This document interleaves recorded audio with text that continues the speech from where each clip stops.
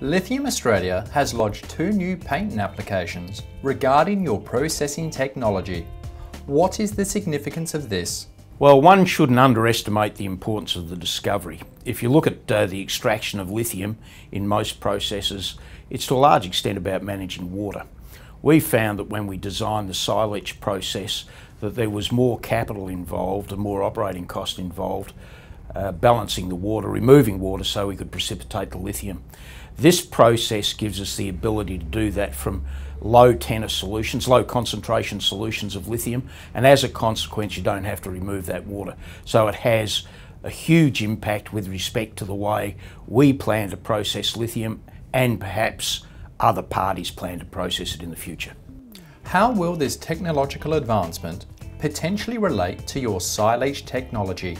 When we first designed a full-scale plant, which is some time ago, and we made an ASX announcement with respect to the commercial outcomes last July, we found that a very large proportion, the order of 70% of the capital cost and a large proportion of the operating cost revolved around managing water, getting rid of it so you could precipitate the lithium. As a consequence of applying this new technology to the silage process, we don't have to remove most of that water to precipitate lithium chemicals. So it has a marked effect on capital cost and a marked effect on operating cost. Are there other potential applications for this technology? Quite clearly, because of the chemistry of lithium and the fact that you do have to control water to get lithium out of solution, it has very broad application for any lithium solutions.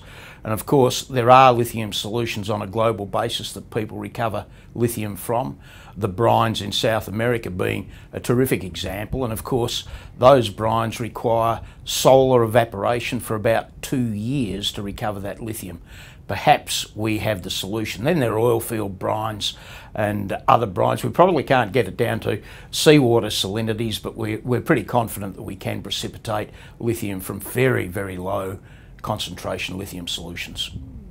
Can you discuss the Australian Government's Lithium Valley initiative? The government, of course, has an initiative. It's a federal government initiative to establish a lithium industry here in Western Australia, and we're very thankful for the government support that we've had in the past, and in particular the research and development rebates. We do have some concern about the current policy as announced in the budget papers in May, and quite clearly we would like to see the government reconsider some of the aspects of that policy.